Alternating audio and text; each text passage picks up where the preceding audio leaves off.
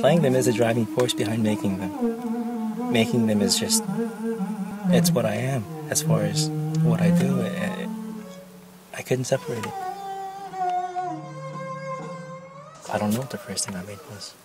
I probably a bow and arrow actually, or some sort of catapult maybe, but I was very much into mechanics, wood, and just how these things work.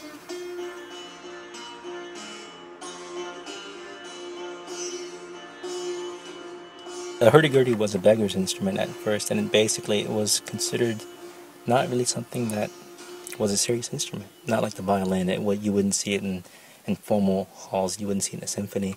But that's what I love so much about it, because it defied that.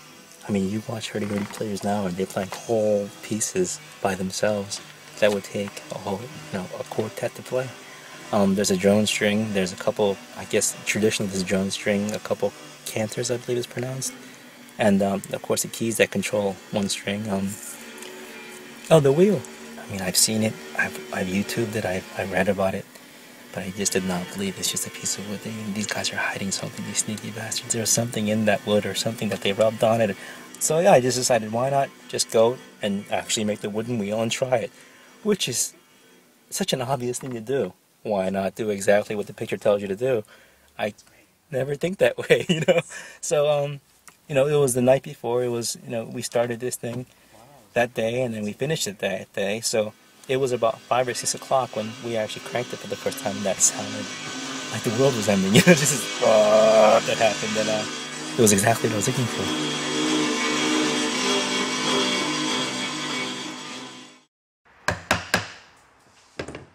You could probably take my right hand before you took those hand tools away from me, and I could still work.